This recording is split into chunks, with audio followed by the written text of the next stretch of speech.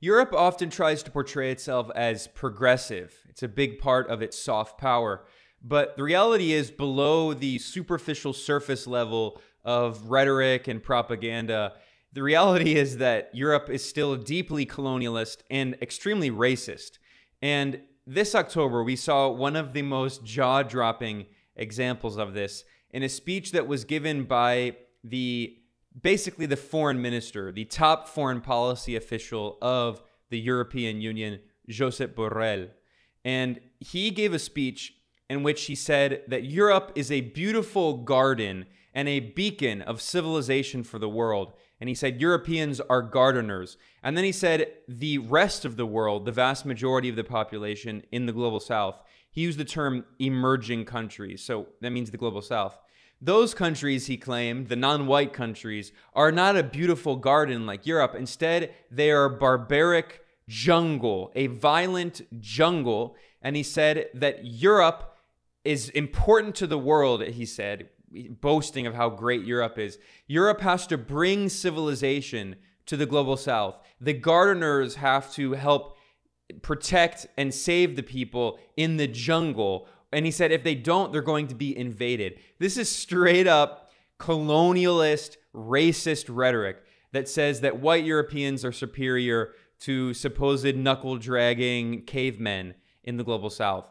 And he just said this all completely openly. And he said it in a speech at the European Union. I have an article about this, and I will link to it in the description below. This report is based on the official transcript of Borrell's remarks that he made on October 13th at the opening of the European Diplomatic Academy.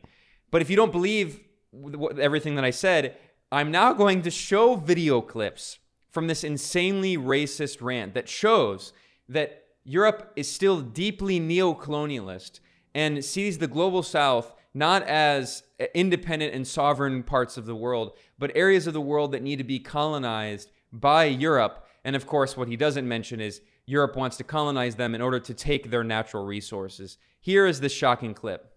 Here, Bruges is a good example of the European garden. Yes, Europe is a garden. We have built a garden. Everything works. It's the best combination of political freedom, economic prosperity, and social cohesion that the humankind has been able to build. There's three things together. And here Bruges is maybe the good representation of beautiful things, intellectual life, well-being. The rest of the world, and you know very well, Federica, is not exactly a garden. The rest of the world, most of the rest of the world is a jungle. And the jungle could invade the garden. And the gardeners should take care of it. Should take care of the garden, but they will not protect the garden by walls, by building walls. A nice small garden surrounded by high walls in order to prevent the jungle coming in is not going to be a solution, because the jungle has a strong growth capacity and the wall will never be high enough in order to protect the garden. The gardeners have to go to the jungle. The Europeans has to be much more engaged with the rest of the world. Otherwise, the rest of the world will invade us by different ways and means. Yes, this is my most important message. We have to be much more engaged with the rest of the world. Now, there's so many things to respond to in that just complete nonsense that he said there. First of all, the idea that everything works, he says, in Europe, everything works, that would come to a surprise to the many thousands, potentially millions of Europeans right now who are protesting on the streets against the energy crisis, the economic recession, the decline in living standards, the austerity policies imposed, the neoliberal capitalist policies imposed that have made their lives harder, that have cut healthcare, have cut education. I mean, he's claiming that everything works in Europe as if this place is like a utopia is completely absurd. But then there's also getting to this completely condescending and racist rhetoric where he says that if Europe does not engage with the rest of the world, he says, and when he says engage, of course, we all know what he means. He means dictate terms to the global south. It's not mutual engagement. It's not bilateral engagement. This is unilateral. And he says if Europe doesn't engage with the rest of the world, he says, otherwise the rest of the world will invade us. This is incredible. Europe, this area of the world, is responsible for the worst empires in history. For 500 years, going back to the late 1400s, European colonialist powers have invaded every single corner of the planet. They have pillaged and plundered and murdered and committed genocide and ethnic cleansing, removing indigenous peoples off of their land, committing genocide on a massive level never seen before in human history, including Nazism and fascism, which, by the way, were uniquely European, including the mass genocide that the British Empire oversaw in the Indian subcontinent, or the French mass murder of over 1 million Algerians during the Algerian War for Independence, or, of course, the ethnic cleansing and genocide of indigenous nations in the modern-day Americas. Not only the United States, also Canada, some parts of Latin America. We're talking about Europe. Europeans are the people, more than anyone in human history, who have invaded more countries, who have committed more atrocities and more crimes against humanity. And yet, the top foreign policy chief of the European Union, this imperialist, neoliberal institution, is accusing the global south of threatening to invade them. This is projection of exactly what European colonialists have done for hundreds of years. Are people forgetting the millions of Africans who were enslaved by European colonialists in order to steal their labor? Literally, the wealth of Europe and North America was built on stealing the natural resources of the global south and mass enslavement to steal the labor of African slaves.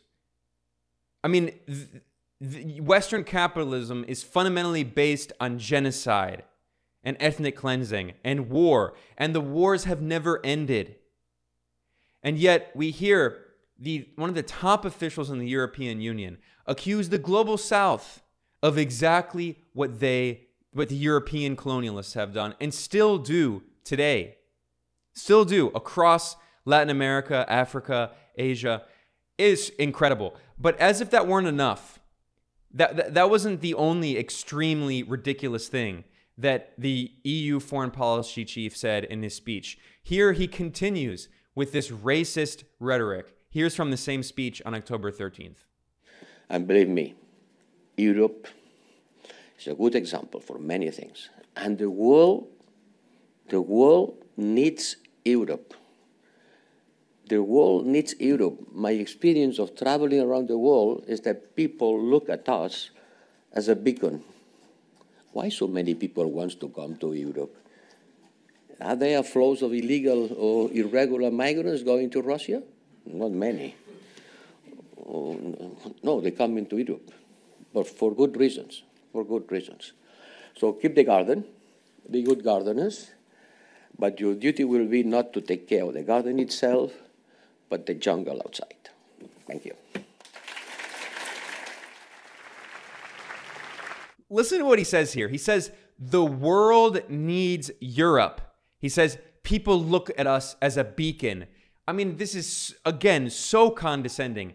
The world needs Europe. Yeah, the region of the world that committed genocide and colonized the entire planet. The world needs Europe. No, Europe needs the global south to extract its natural resources, which is exactly why Europe is going through an economic crisis right now, because Europe doesn't have cheap energy anymore from Russia, a country that was basically colonized by the US and Europe in the 1990s after overthrowing the Soviet Union. And the reason they hate Russia now is because it refuses to be a colony. That's why Europe is trying to go to Saudi Arabia and Qatar and Egypt and apartheid Israel and all these countries, which is apartheid Israel, by the way, is part of this process of European colonization that continues to this day. Israel is a European Western settler colonialist project in the heart of West Asia. So anyway, the point is, Europe has to go to all these regions of the world, largely in the global south, in order to get their natural resources. Europe needs the global south. The global south doesn't need Europe. So then he says, why do so many people come to Europe? Are there flows of illegal or irregular migrants going to Russia? Not many, no. They're coming to Europe. Yeah, why are they going to Europe? Because Europe and the US destroyed their countries and waged war on them and imposed sanctions on them and underdeveloped and de-developed their countries over hundreds of years of colonial exploitation. NATO destroyed Libya. The Libyan state was destroyed by Libya in 2011. This is not ancient history. The US and Europe waged a brutal proxy war on Syria for a decade. It's still going on today. A third of Syrian territory, where the majority of the oil and wheat is located, is still illegally being militarily occupied by the US right now. The US and Europe devastated Syria, unleashing Salafi jihadist fanatics like ISIS and Al-Qaeda to try to destroy the country. After, of course, they did the same in Iraq before that and Afghanistan. This continues to happen today. These countries are destabilized by Europe and US imperialism. And the countries that are not, they don't have open active wars, have sanctions, like on Iran and so many countries in the global south.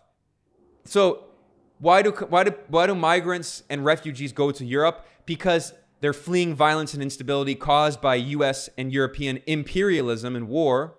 And they're also going to the rich imperialist countries in the core of the capitalist world system because there are more jobs and there's more money, because that wealth came from imperial colonial plunder of the global south. That's what capitalism was founded on, was stealing the wealth of the global south. You can't separate capitalism from imperialism and colonialism. European colonialists created capitalism as a world system. So yeah, people from poor areas of the world sometimes migrate to the rich areas to try to make money because their parts of the world have been colonized and they're poor because of colonialism and imperialism. Because the wealth was stolen from them and used to develop the rich imperialist countries. So once again, this shows the incredible racist condescension of these European ruling class leaders. And of course, this is not just because of racism. This is the racist ideology used to justify their imperialist plunder of the planet. So they can continue to steal resources and super exploit wealth in the global south. So here he continues, Josep Borrell, again, this is the foreign policy chief of the European Union, the top foreign policy official. Here he continues and explains why he thinks that Europe is supposedly superior. And he says it's because we have institutions. Here's this clip.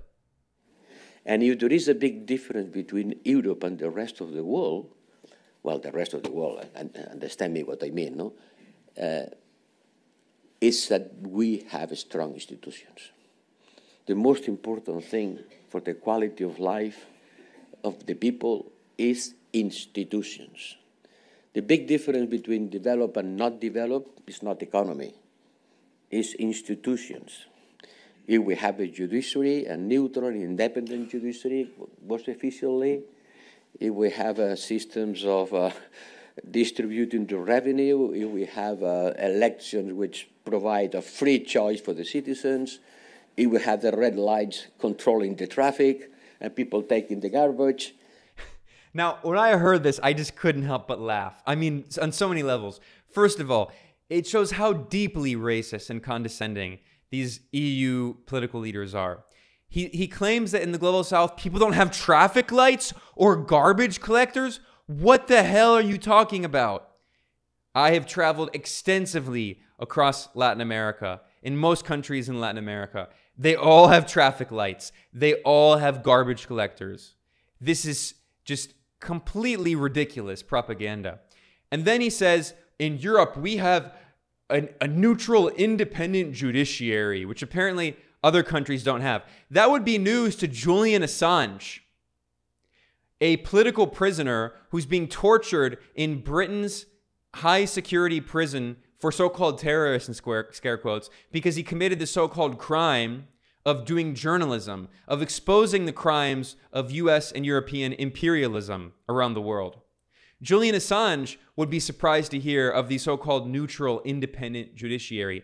So would the many political prisoners in the United States, including Mumia Abu-Jamal, the black revolutionary and journalist who is a political prisoner, including Leonard Peltier, the indigenous political prisoner. There are so many in the United States. And then even in Europe, by the way. Let's keep in mind that Josep Borrell, the current EU foreign policy chief, he was previously foreign minister of Spain. He's from Spain, and specifically he's from Catalonia. And in Spain right now, there is a famous Catalan political prisoner, Pablo Hasél, who is a communist rapper, a leftist musician who did raps condemning the Spanish monarchy and Spanish imperialism and capitalism. And he was imprisoned for his music, for his raps. That's the great independent neutral judiciary in the so-called democracy of Spain, which, by the way, is still a constitutional monarchy. So while the barbaric imperialists in Spain and Europe are imprisoning musicians for criticizing their monarchy, the top EU foreign policy official says that Europe is superior to the supposedly barbaric global south because they have an independent, free judiciary. And then he says we have systems of distributing the revenue.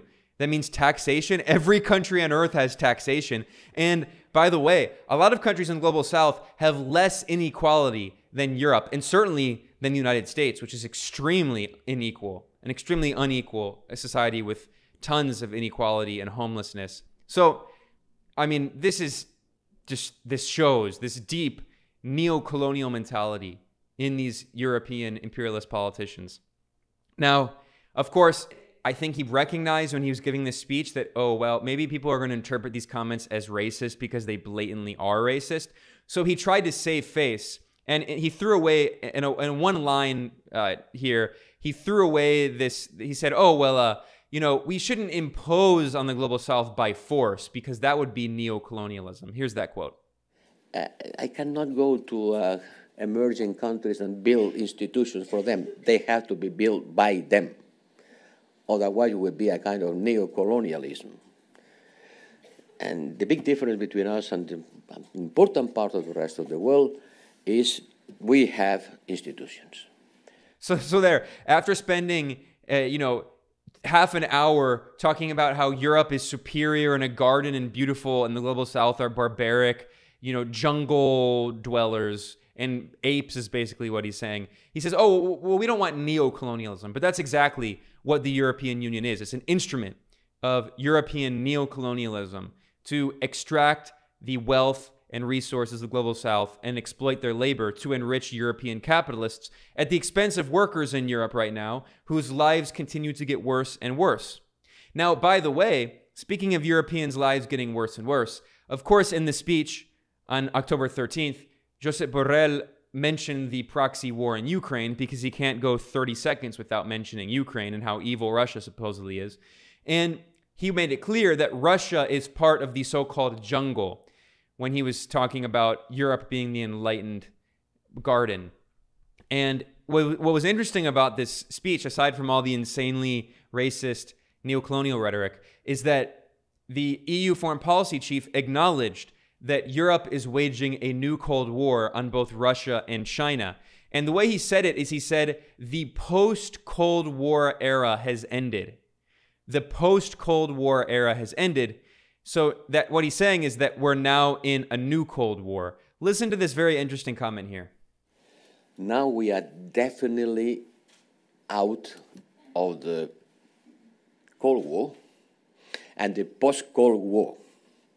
The post-Cold War has finished with the Ukrainian war, with the Russian aggression to Ukraine.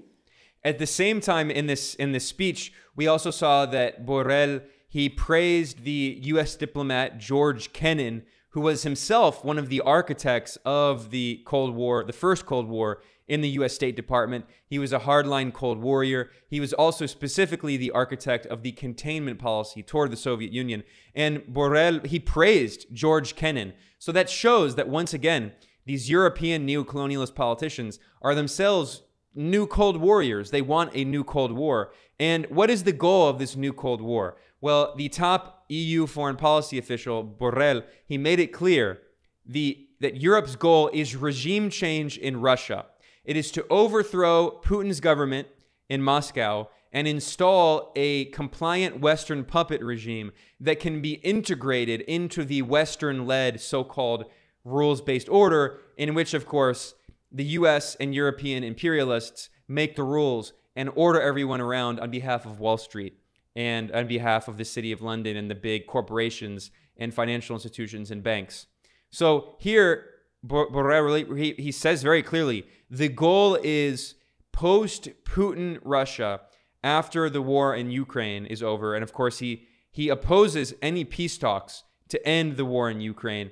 He has said very clearly again and again that the only way of ending the war is on the battlefield. Here is a tweet that I included in my article, which I will link to in the description below. Here's a tweet in which Borrell said that this war will be won on the battlefield. So he's opposed all attempts at peace talks over the proxy war in Ukraine. And then he said in this speech, the goal is forcibly subordinating post-Putin Russia and integrating it into the West. But after this war, it will become a period of instability, and we will have to build a new security order. And how do we integrate Russia, the post-Putin Russia, on this world order? Is something that will put a lot of work to the people thinking on the diplomacy and how to practice and to implement it. Now, there was one thing that the EU foreign policy chief Borrell said in the speech that I do agree with. He said, we are living in a time of exceptional change. He said the so-called rules-based system, again, Western imperialists love this term. Of course, the Western imperialists make those rules. But he said that the system is challenged like never before. He said, we are living in the moment of creation of a new world. Here's that clip. And we are certainly living also a moment of creation of a new world, because this war is changing a lot of things, and certainly is changing the European Union. And this war will create a different European Union.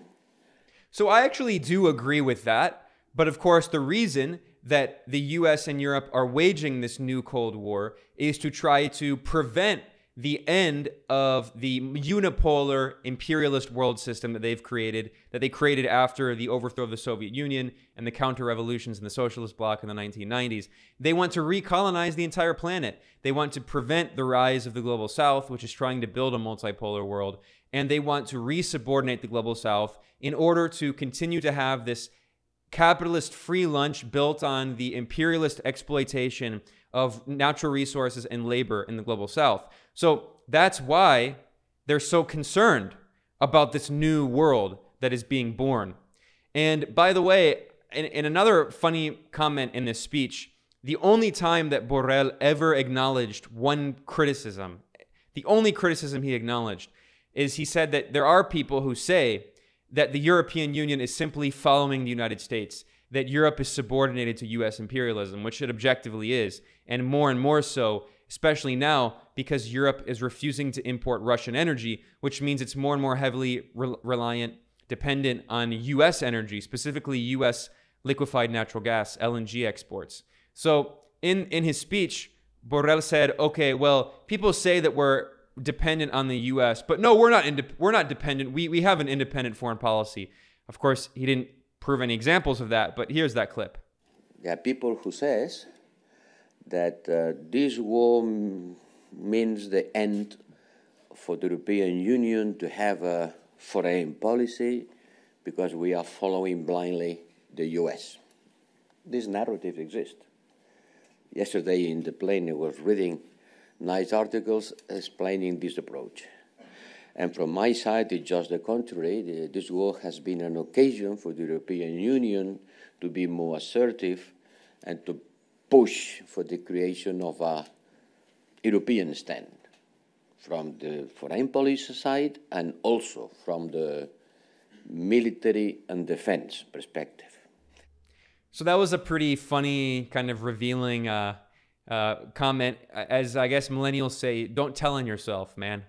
Well, also in the speech, in the same vein of this very condescending rhetoric that he had toward the global south, the top EU foreign policy official, Josep Borrell, he boasted that the European Union had spent a lot of time, energy, and resources in trying to convince countries at the United Nations to vote on October 12th to condemn the incorporation of the former Ukrainian territories of Lugansk, Donetsk, Kherson, and Zaporizhia into Russia, and what they call this evil annexation. Of course, they ignore and they dispute that there were any people in former Eastern Ukraine who were Russian speakers, by the way, and ethnically Russian.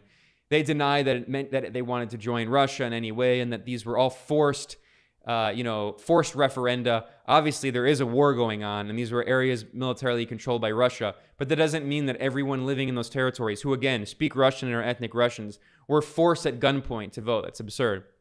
Anyway, the point is that in this speech, he boasted that at the United Nations, the EU was pressuring countries around the world to vote to condemn Russia, and he complained that too many countries in the global south abstained and refused to condemn Russia. Here's that clip.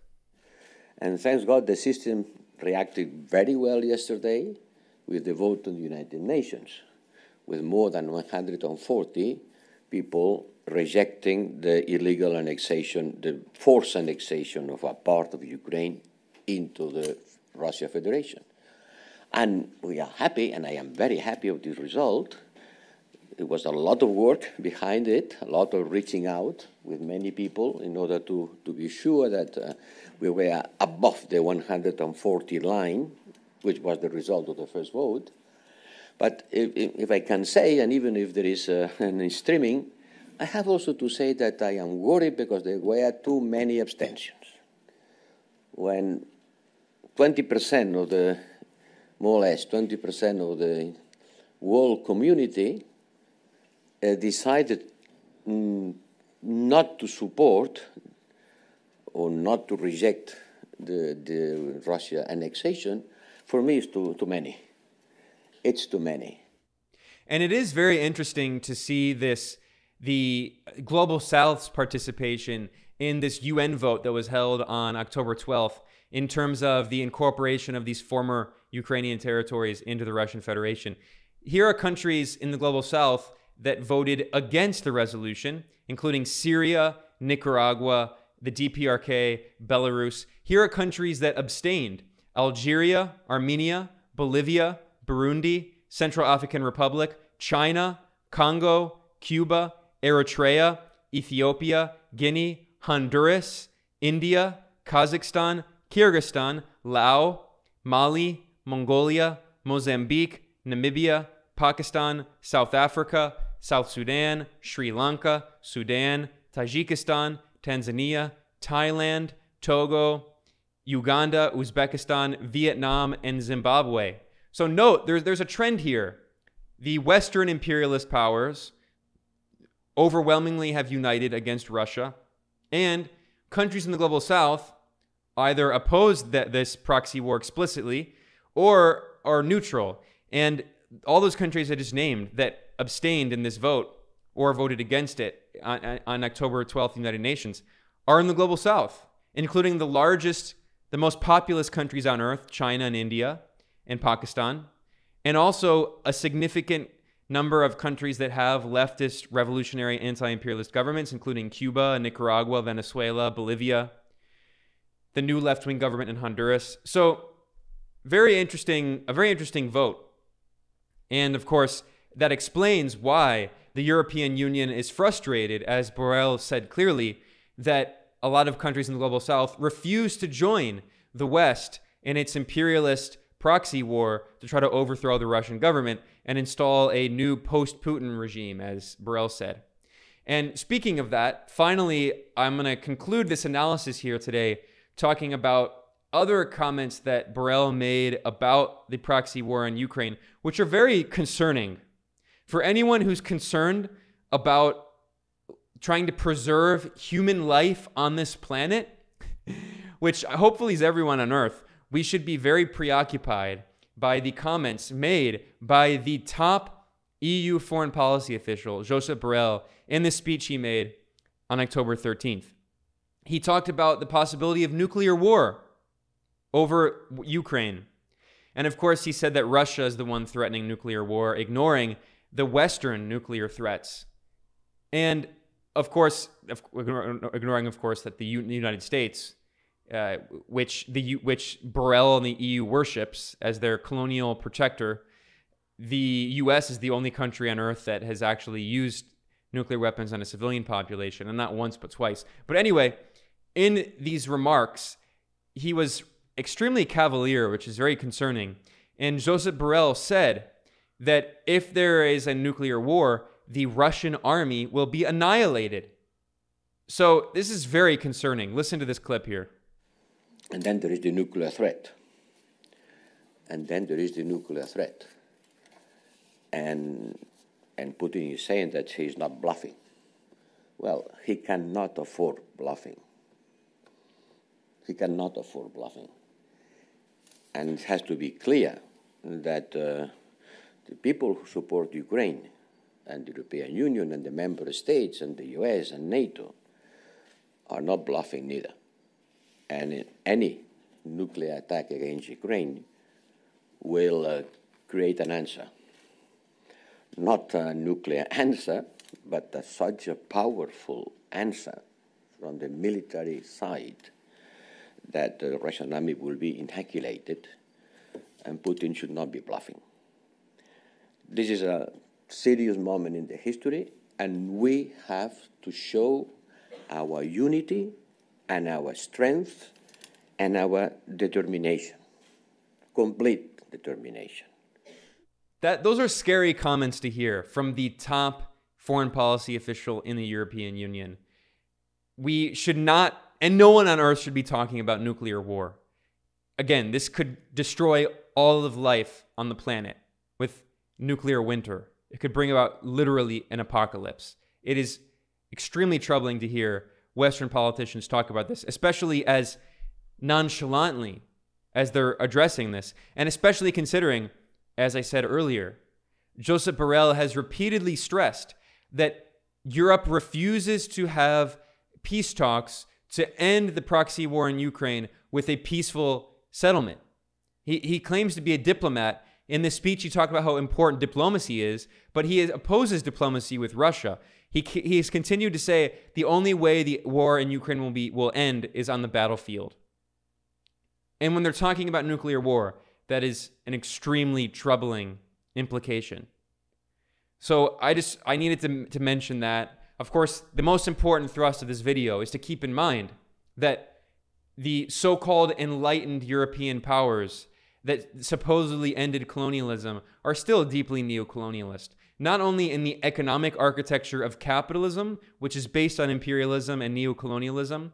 So many of the countries in the global south that in the 50s, 60s, and 70s got formal independence from European colonialism politically, they still were suffering from economic neocolonialism. And that was famously articulated by Nkrumah, who was the revolutionary leader who helped lead the national liberation movement and became the first leader of Ghana.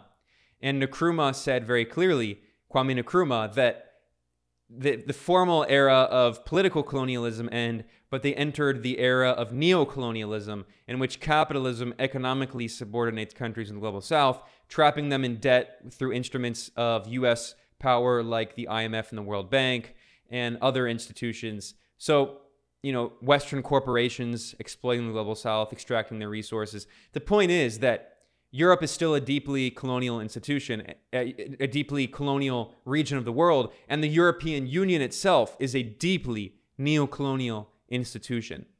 So that's the main point I really needed to stress in this video.